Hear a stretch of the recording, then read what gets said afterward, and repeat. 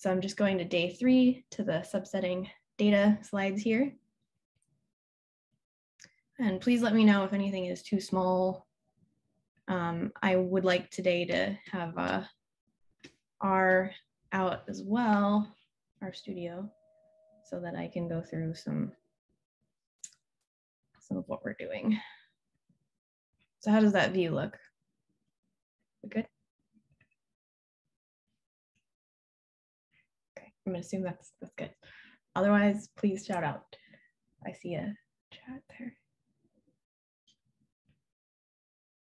Oh, a question about the Slack. Would we keep it up afterwards? So yeah, we have kept it up for actually several months afterwards. We're not necessarily very good about checking it after a while, but we do usually check it for quite a while.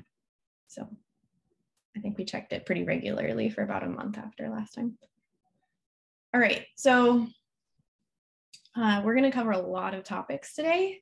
I'm going to try to go through it concisely and clearly as much as I can.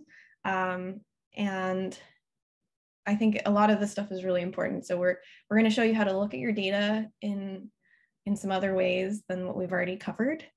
We're going to talk about, we've talked a bit about data frames and tables, but we're going to go a little bit more in depth about that and how to create them. We're going to talk about creating new variables, making row names, which might be unclear what a row name is, but making those into columns. That will hopefully become clear soon. Renaming columns, taking just a sample of rows out of a data frame, taking just a sample of columns, removing and adding new columns, ordering columns, and ordering rows. So let's get started. So again, this is going to involve a lot of packages from tidyverse. The tidyverse is super, super helpful for wrangling data. So that's why we're using it. So later after the class, if you're not loading the package that we have had you load and you can't remember the name of that package and you want to do something else, you can just load the tidyverse. And when you load tidyverse, it's going to load the dplyr package. And this is the hex sticker for the tidyverse.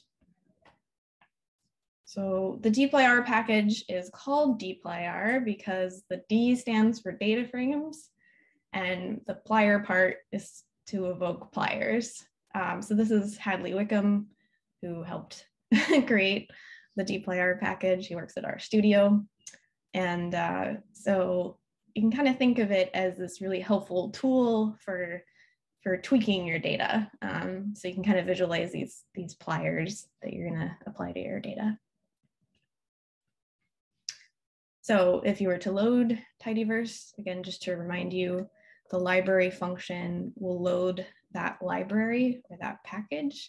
In this case, tidyverse is a package of packages. So it's a lot of different pieces of code that get loaded. And so you'll see things like this where it's telling you that it's attaching all these different packages. And sometimes it also will report conflicts. And all this means is that you have, in this case, dplyr and the stats package have some functions that have the same name. And so that's just something to keep in mind. If you really wanted to use the stats filter function, then you would need to type this before you write filter. Okay, so first we want to get some data to work with.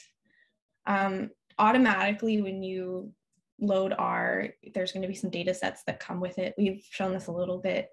I think yesterday Ava used the iris data set for just a bit. And today we're going to use the MT cars data for a lot of what we're doing. And so if we type in MT cars, we see that we have some data here. It's not super large, but not super small.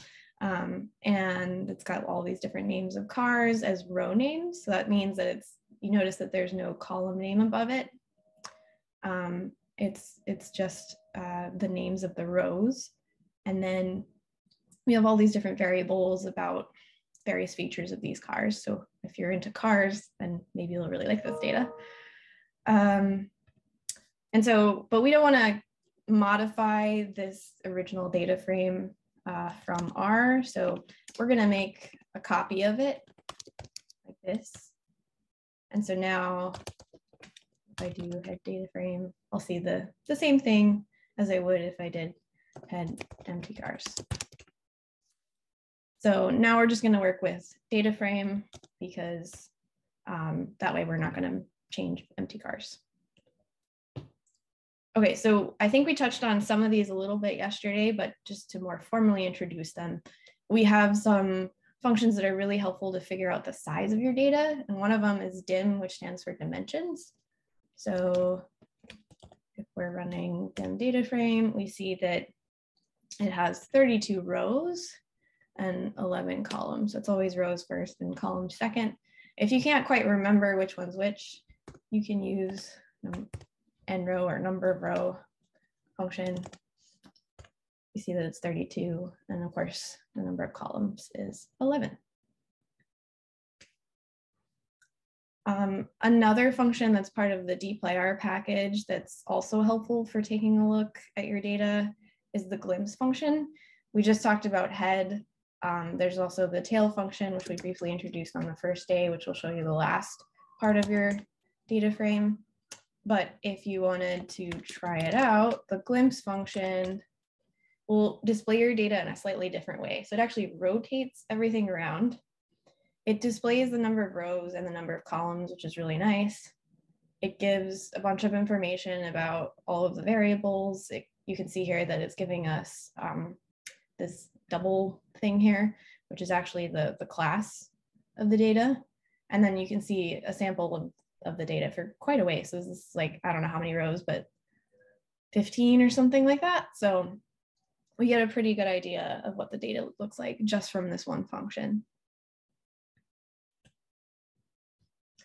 But sometimes you still can't quite get a sense, even using glimpse, because this is the first, 15 rows. But maybe this is a data set that has 1,000 observations or 30,000 observations. And then it's not quite clear what's going on there. And so to take a look at this, I highly suggest this function called slice sample. If you type slice in, you'll see that there's actually a lot of slice functions in the dplyr package. We're not going to go through a lot of them because they overlap kind of what we've already talked about. Slice tail and slice head is basically head and tail, but it's the tidyverse version. But head and tail are fine as well. But sample is a bit different. So sample in R often indicates that we're doing some sort of random sampling. And so we're going to put in the name of the data object that we're interested in, and then we have to put a number of rows that we're interested in looking at. So say I wanted to see 4 random rows, I would type in 4, and this gives me 4 random rows. If I do it again, I get different data because it's just randomly pulling 4 rows. So this can be a good option. The nice thing too is you can also look at the proportion of the data. So if you wanted to look at a quarter of the data, you could use 0.25. Oops. So here we can say proportion equals, and we get a quarter of the data, which would not work out if you're using something that has 30,000 observations, but you get my point. All right.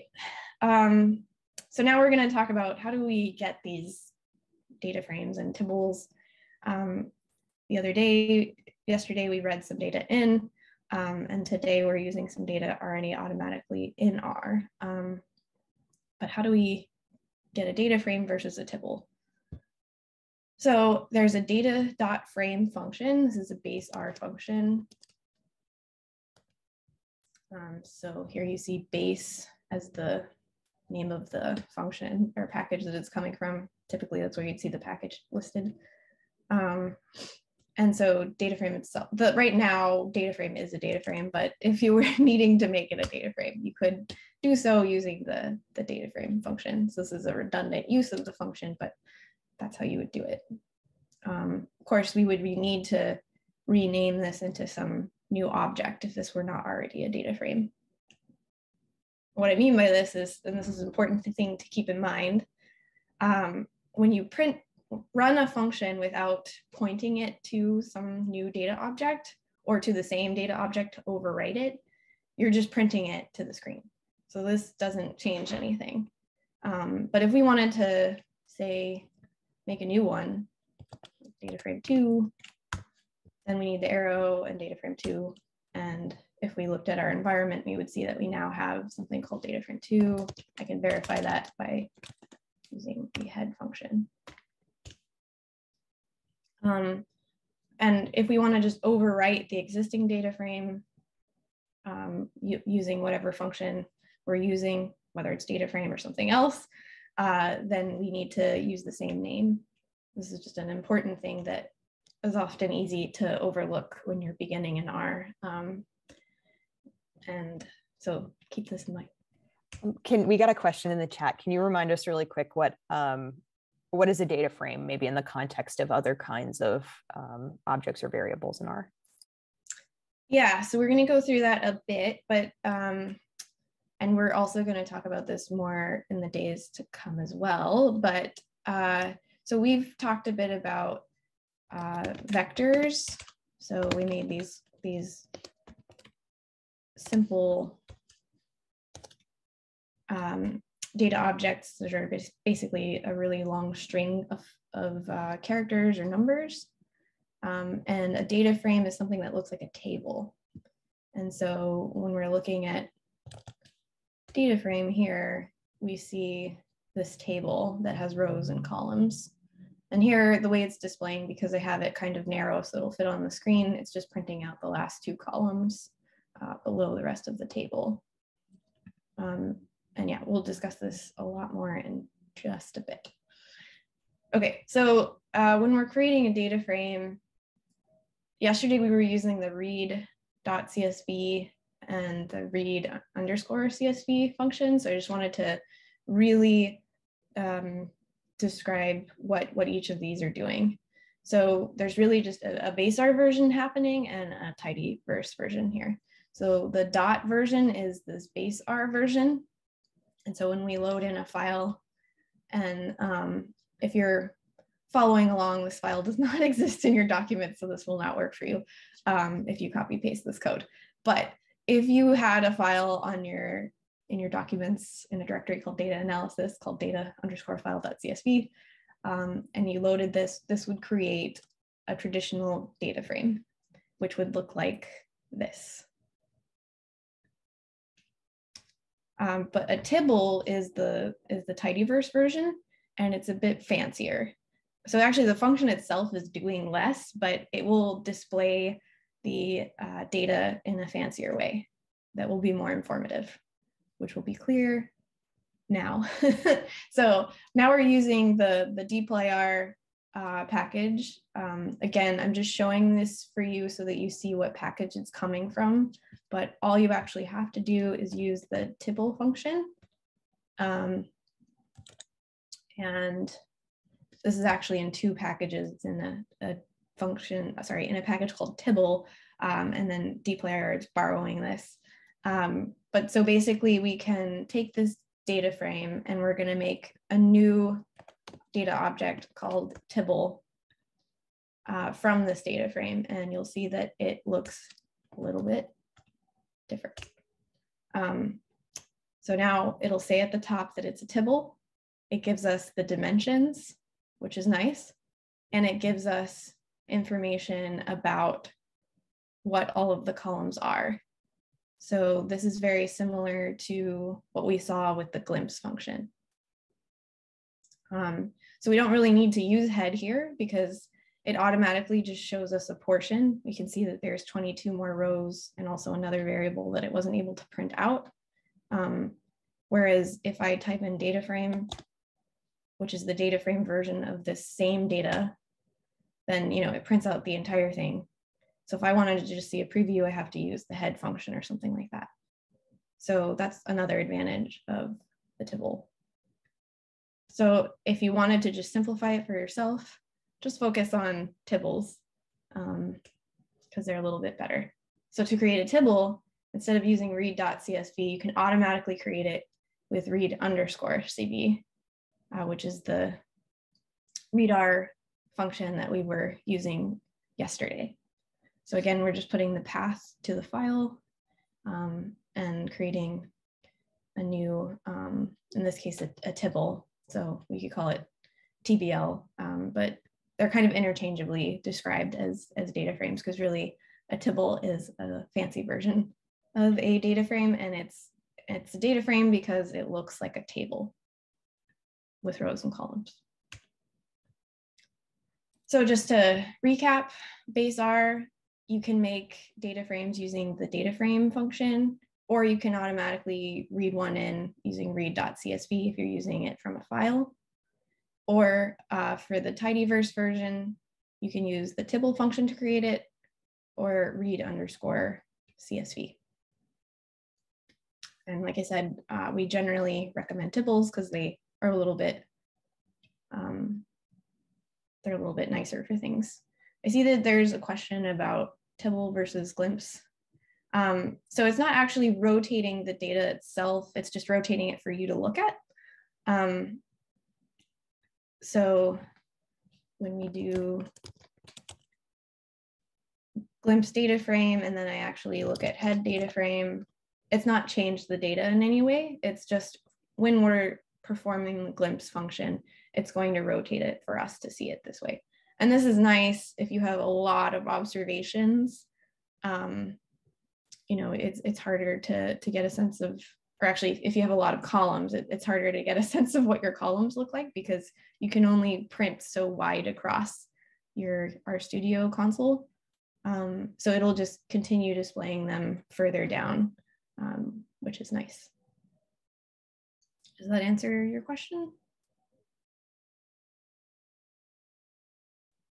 Yeah, so Glimpse kind of gives a tibble version of what your data looks like. So we still don't have a tibble version of the object called data frame. This is still a data frame. So if we typed in, this is a function that we'll go over soon, but if we type in class, it gives us data frame. If we type in this for tibble, we see that it's still a data frame, still a table, but it's a fancy one. So it also gives us information that it's a tibble data frame. Cool. All right. Now,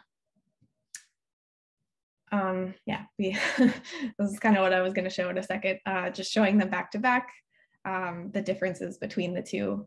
One important thing that I didn't yet tell you is that tibbles get rid of row names. And this is a problem for this data set because we have row names. So you see that we have our car information as the row names for data frame when we look at the first two lines using the head function. When we look at the tibble version of the data frame, and this is just printing the tibble version, otherwise we could also say head tibble, because that's the tibble version that we made, 2, and we get the same output. But notice that we've lost the car information, and that's a bummer, because if this data set is about cars, we probably need that. Like, maybe we don't care about how many gears it has, but we probably care about the name of the car, and ideally we never want to lose any data that might be interesting to us. So luckily there's this nifty function called row names to column, which is a fairly well named function. So it means that we're going to take our row names from our data frame, because remember in the data frame version we have row names, and we're going to make them a new column. And to do that, we have to specify what is it that we're working with. We're working with data frame. So I'll type in row names to column, and then data frame is the object that I'm working with. And I don't want to use the tibble version because it doesn't have row names. So I have to use the data frame version.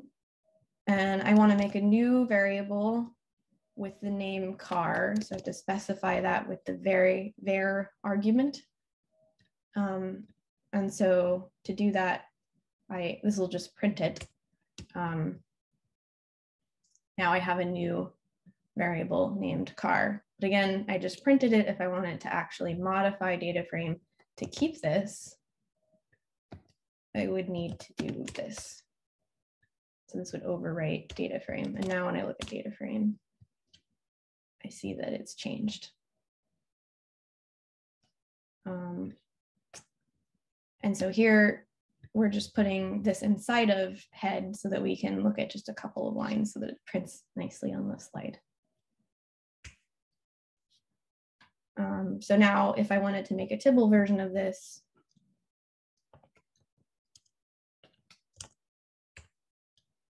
now this is what we want. We have it as a Tibble version with all these fancy things that we like, but also we have the car information. So good to keep that part in mind. Make sure you don't lose your row names. Okay, moving on to someone's getting an error that they're not getting row names to column. So you need to have loaded dplyr for that to work. So you can run this. And then, oh, sorry, this is actually from Tibble. It's hard to remember which package is for everything. So you can do this, and then it should auto-populate as an option.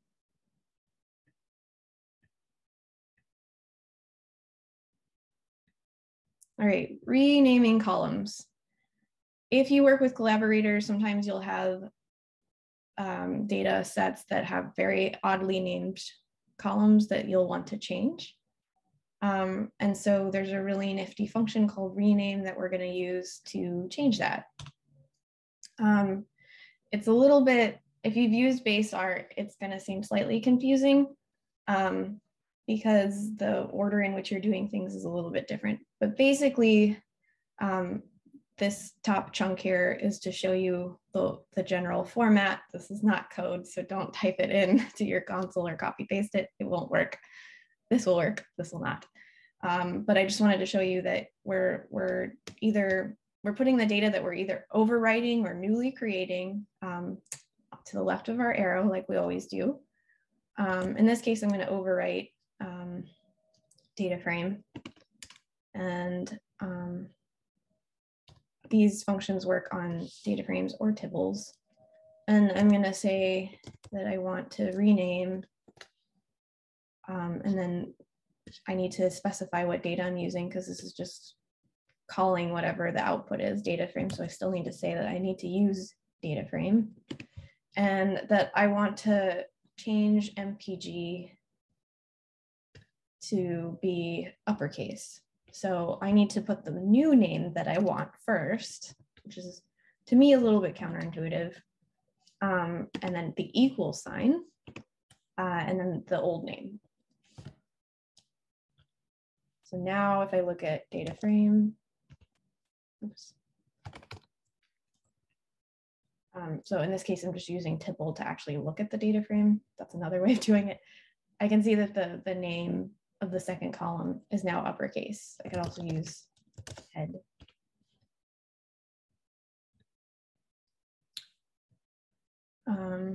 So that can be really helpful. But sometimes you want to change all of your names. So maybe they're all lowercase, and you want them all to be upper, or they're all uppercase and you feel like your data set's yelling at you and you want them to be lowercase.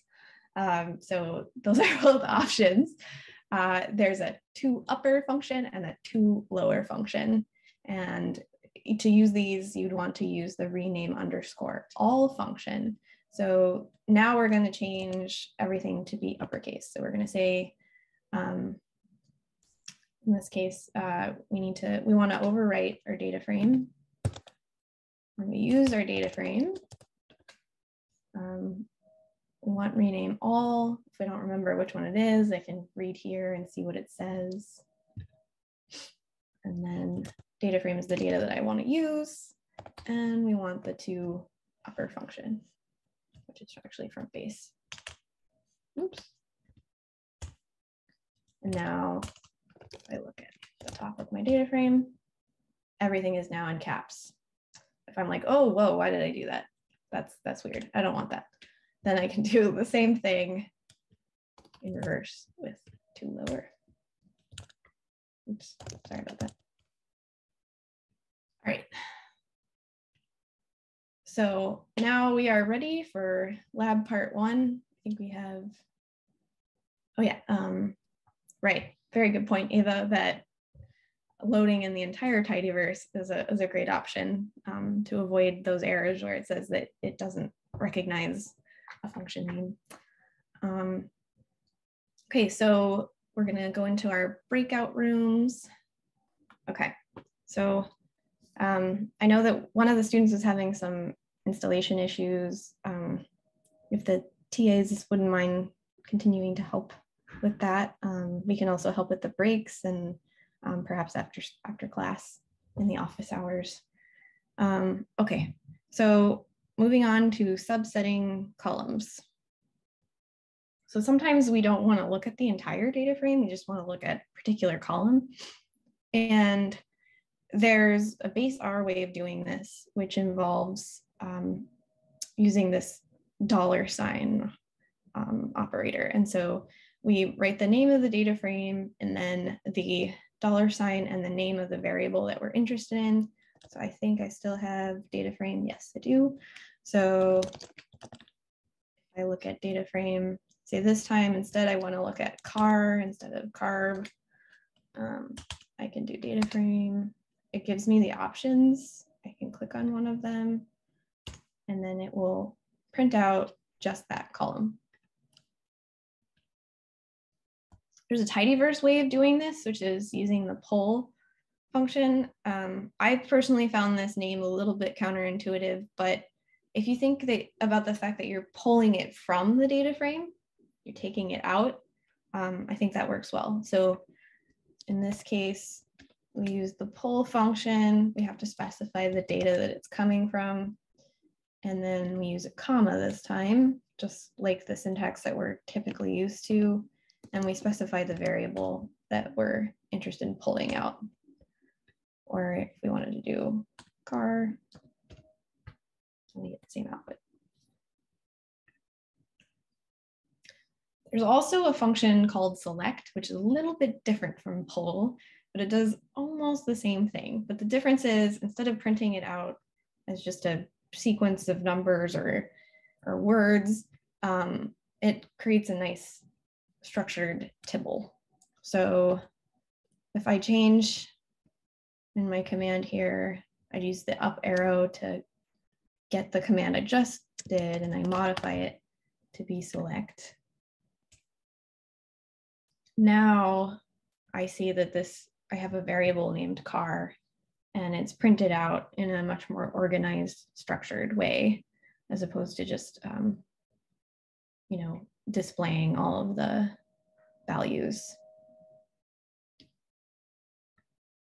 And so this can be useful later because sometimes you need your data to be in a vector form, which the pull function will do, and other times you need it to be in a tibble form.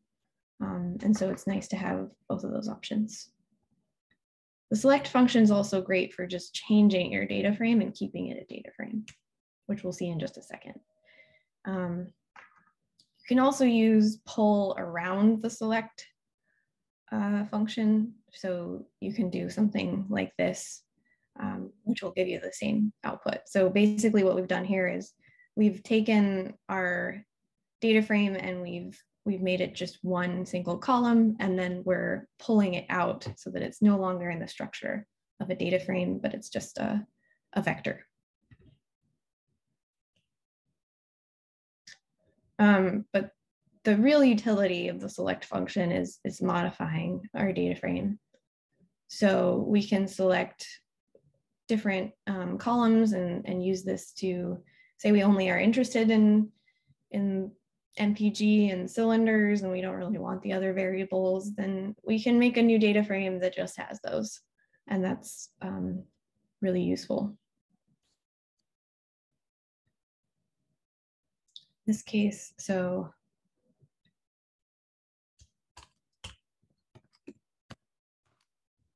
Oops.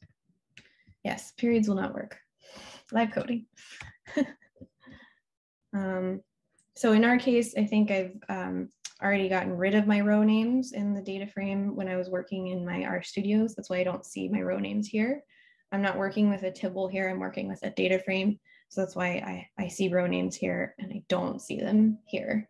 This is also a data frame here, but as you may remember, I moved them with the row names to column names. So it's a column here. There are some really, really nifty functions that can help you to select columns. And this can save so much time.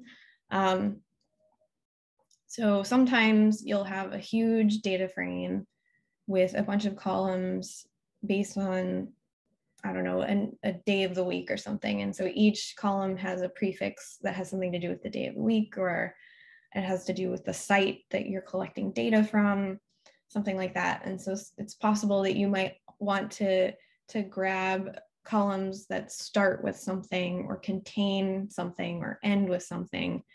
And so these tidy select functions help us do that. So if you're curious about those, you can type in tidy select and then you'll see all of these different functions. So here's contains, ends with, starts with, etc. And we'll show how some of those work. So I know some of that was a little bit tricky and we're getting into really using some R now, but I hope that we're starting to appreciate the difference between tibble and data frame and select and pull and all that. And with more time, it'll become more comfortable. So now we're going to talk about subsetting rows, which I think is super useful. All right, so the filter function is really great if you're working with rows and you want to subset your data by some value aspect in your rows. So for example, in our data frame that we've been working with from empty cars originally, which looks like this, we have some mile per gallon information for these cars, and say we want to know which cars get pretty good mileage per gallon. And so we want to specify that we want to filter this data for only the rows that get greater than 20. So we're using the filter function, which comes from dplyr. We specify what data we're working with.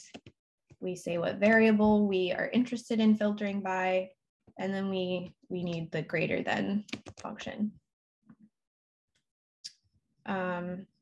And here we see that there's 14 different rows for that. And we don't need to do some sort of selecting or specifying for the MPG that that's a column. It automatically knows that it's a column within the data that we're specifying with data frame.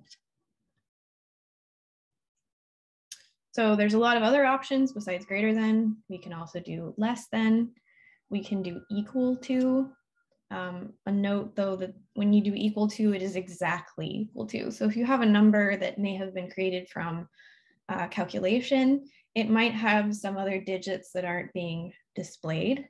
And so if equals to isn't quite working as you expect, that is why. And we can also do not equal to. The exclamation mark is used to indicate negation or not. We can do greater than or equal or less than or equal to. You can also do compound statements with and or. And sometimes this is a hard button to find on your keyboard or key to find on your keyboard. On my keyboard, it's below delete. Sometimes there's a line in between, so it looks like a line stacked on top of another line. If you have trouble finding yours, let us know. Okay, and then there's also this in operator that can be really helpful. So if we want to specify certain values that we're interested in, and we don't want to say filter MPG equals 20, and then filter data frame MPG equals 21. And again, with 22, we can instead just use this in operator. So we're specifying that we're using the data frame as our object that we're going to be filtering from. We specify the variable that we're interested in filtering on. And then, this is parent signs or percent signs around in, and then you list the values that you're interested in. And I'm going to try something a little bit different as another example. It doesn't have to be in order. You do have to spell filter right though. So check that out. All right, in this case, we're getting an error. Let's see.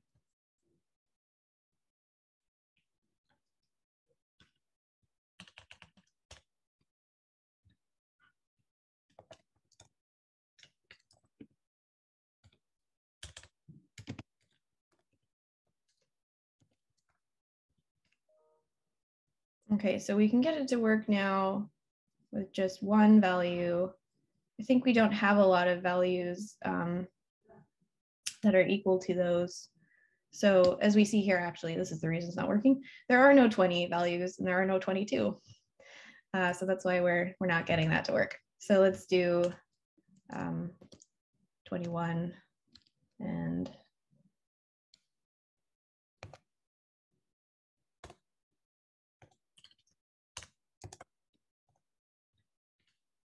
there we go. So that's how we would do that.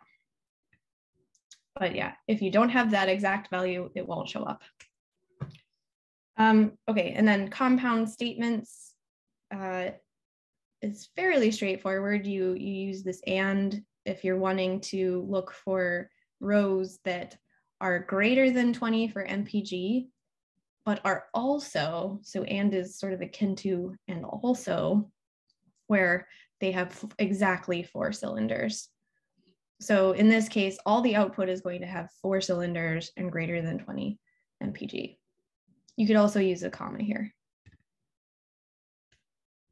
But the or statement will give you a larger output because it's going to filter any row that is greater than 20, but also any row that has 4 cylinders. So we have now some rows where cylinders are equal to 6 because they qualify based on the first statement about having greater than 20 MPG. And now we will go back to lab. Muted it again. All right, I think it automatically does that. And that's why I'm surprised every time. Okay, so moving on. So you can do some even fancier things now by combining filter and select. So you can do what's called nesting, where you put one function inside the parentheses of another function. And so here we're nesting the filter function inside the select function. So what we're saying is we want to select cylinder and the HP variable, but after we also filter a data frame for MPG greater than 20 and cylinder where it's equal to 4. We're also going to later talk about another way to do this, which is probably more optimal and a little easier to read, because as you can see, this can start to get a little bit difficult to understand. You can also do it piece by piece, where you can assign, you can do one step first and reassign the object, and then do the next step and reassign the object. But a very useful option is what's called piping. And so this is a kind of funny looking operator that's 2 percent signs around a greater than sign. So it's kind of like a fancy arrow. And in this case, we can see, each time we have one of these that we're going to break into another step. And so it's basically sequential steps. If you're into using shortcuts, you can use Command Control Shift and M, or you can just type the actual characters themselves. So in this case, we are doing the same exact operations, but this time we're using piping. So we're going to take the data frame of interest. That's the first step, which very, makes it a little easier to see what data you're working with, because it's always the very first thing. And then you pipe it into what you want to do. So what we want to do next is filter like we were before, and then yet another pipe into the select step. It is important to note that the order in which you do your steps can change your results sometimes. So be careful about how you're thinking of the order in which you're doing things. Okay. So now we're also going to talk about adding or removing columns, adding variables. So sometimes it's helpful to do this because you want to have more information than what's already ready in your data. So there's a base R way of doing things, which is to use the dollar or money sign, dollar sign, to assign a new variable. So this one doesn't exist yet. We're making a new name and we're calling it new column. And then ideally we'd use the assign arrow, not the equal sign. And then we would say that we're trying to make it from a column that already exists in the data frame. So we're going to use the weight variable that already exists, and we're going to divide it by 2.2. And then when we look at the top 3 lines or rows of this data frame, we see that now there's a new column that's got values that are equivalent to the weight column divided by 2.2. In the tidyverse, there's another way. We want to show you the non-tidyverse base way because you'll probably end up seeing it when you Google for things about R or use certain resources. And if you're used to base R, it's one of the hardest things, I think, to break away from if you've been used to doing it. But the mutate function is super powerful, and we'll be talking about a bit more about it later. But we can use it to make new functions and also to modify existing, make new variables and also modify existing variables. And so the notation kind of looks like this. So again, this is not code. You can't run this in R, but it's going to look something like this, where we have our object that we're trying to update, the data that we're trying to use, which might end up being the data that we're trying to overwrite, which is the case down here. And this, again, should have been an arrow, although equals sign works, but an arrow is more the common notation. And we're going to use the new variable name and the new variable source with equal sign in between. So we're making a column called new column, and we're using the existing weight column, and we're dividing it by 2.2. In this case, we have to use an equal sign, which is similar to like when we use rename. And so we get the same output.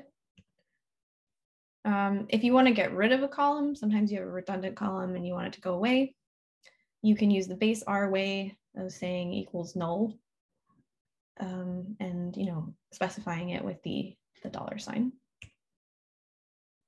Or you can use the select function from dplyr, and you can use this minus sign to negate the column name. So say we added the new column and we don't want it anymore, then we can say select with minus and the name of the column that we want to get rid of. Otherwise, you can just, this would be a little bit cumbersome, but you could list all of the column names that you wanted to keep.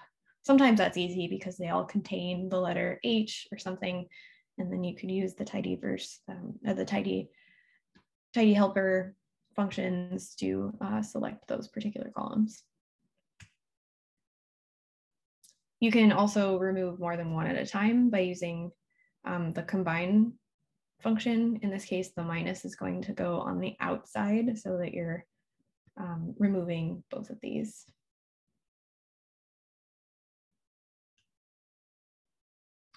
Okay, ordering columns. Sometimes we want to rearrange the way the columns are ordered. So we can do that in the way that we select them, actually.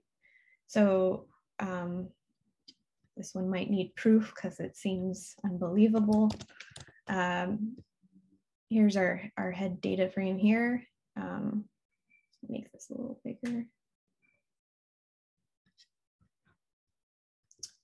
And let's say that we want to select like this. Copy, yeah.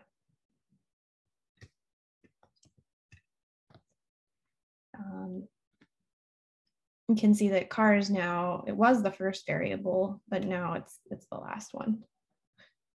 So that's one way that you can rearrange. There's also a really helpful function called relocate. And so it has these arguments dot before and dot after that you can use to rearrange things. So for example, in this case, we're saying that we want the weight variable, which is located here, to be the first one. And so we can do that by saying before MPG, which is the first one here, because in this case, we're looking at a data frame, which is why we have row names here without a header. And so, but you could also do this with a tipple. And so here we have, oops, this is what our data frame looks like. And when we run this code,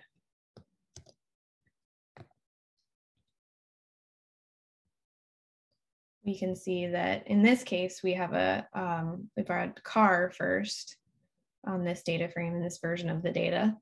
And so first, when we look at it, we're moving now to in front of before MPG. So in this case, we're moving it to be the second one. You could also do dot after, and you could say dot after cylinder, and that would move it in between cylinder and I'm not sure what disk was for, but whatever that stands for.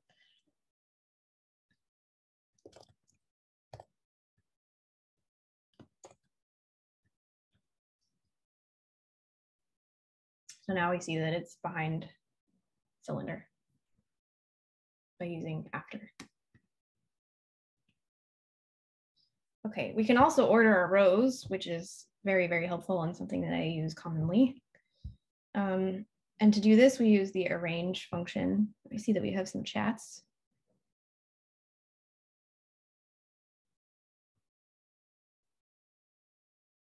Thanks, Ava.